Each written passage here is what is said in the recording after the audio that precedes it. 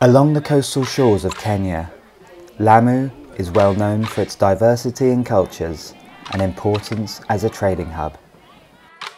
But what you might not know is that most of Kenya's luscious mangrove forests are also found here in Lamu County.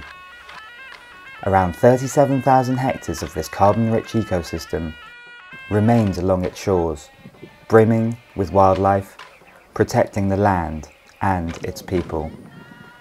And while pressure on Lamu's mangroves continue to rise, coastal communities remain the key to managing and conserving these precious natural resources.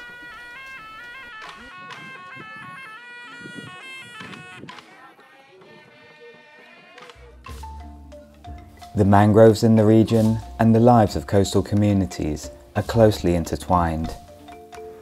So mangroves of Lamu account for the biggest percentage in Kenya, that is 61%, and it's the main source of livelihood. Lamu community are very dependent on mangroves because they get fish, which is their main source of income. They also get poles for constructing their houses. Most houses in Lamu are constructed using poles. They really depend on the ecosystem for all these resources and for their livelihoods. Jina langu ni Ali Ahmed, ni mvuvi kutoka Matondoni. Huwa navua samaki wakati wa samaki. Ikifika wakati wa mvua huwa ni wakati wa kamba. Huwa tunavua kamba.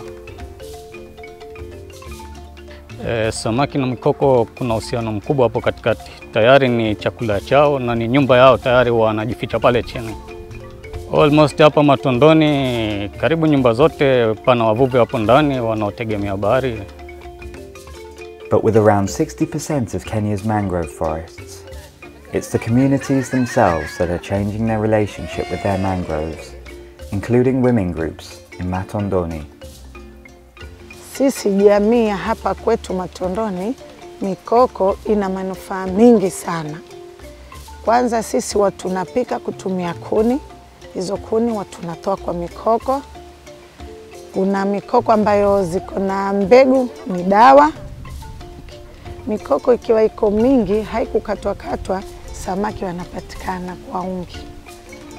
Tulipojua hizi faida za mikoko, kwa nyingine ni dawa, kuhifadhi samaki na kila kitu, tukaamua tuweke mradi huu wa mikoko. And while planting may seem like the right thing to do, mangrove restoration efforts need rethinking. Groups like Wetlands International and the Mangrove Action Project are working closely with local stakeholders to increase their knowledge so that restoration efforts and success rates improve. Are we restoring the right places, the right species, the right timing? So that's why we are here, to educate the community and other stakeholders who involve the NGOs and government organizations on how to properly do mangrove restoration and conservation.